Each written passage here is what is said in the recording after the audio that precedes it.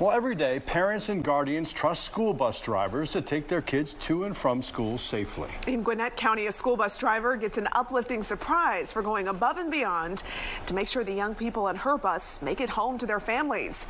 Fox 5's Alex Whitler joins us live from Duluth High School to explain. Alex?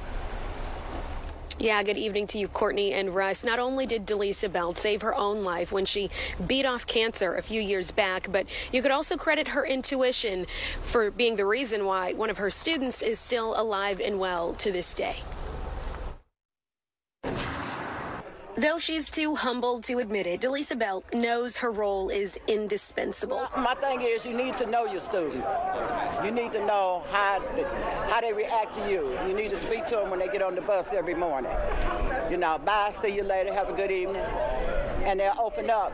Even if they don't open up at home, they'll open up to you. Thursday, Gwinnett County's Rotary Club gathered a group of Duluth school bus drivers to thank them for the often thankless work they do. We all trust our school bus drivers to take our children to school each and every day and to bring them home.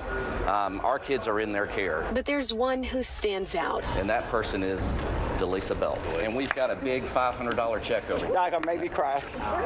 Belt has worked with Gwinnett County schools for the past 7 years, and within that time, she was diagnosed with and defeated lung cancer. But she's been driving students to school and back for almost 2 decades. To locate the student, call 911, get her the help that she needed for this medical emergency that, quite frankly, probably saved her life. That right there is what's called a hero.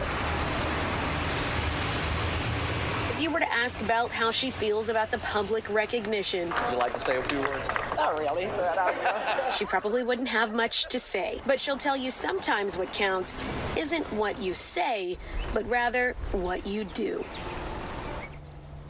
The Hidden Hero Award is an annual token of appreciation from the Rotary Club of Gwinnett County, and they have handed one out every year for the past 10. Reporting in Duluth, Alex Whitler, Fox 5 News. Such a well-deserved honor. Alex, thanks.